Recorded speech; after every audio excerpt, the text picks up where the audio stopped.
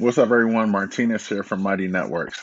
Have you ever wondered how to add courses into your feature or welcome section? Well, in this video, I'm going to show you how.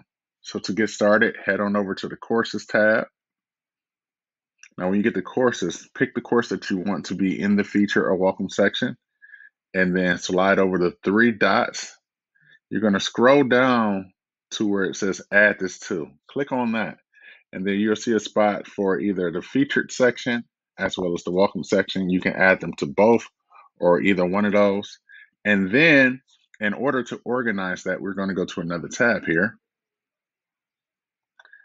Now, in order to organize that, get inside the featured tab, the featured section, click on manage, and then you're then able to move these tiles up and down to put them in a position that you want them to.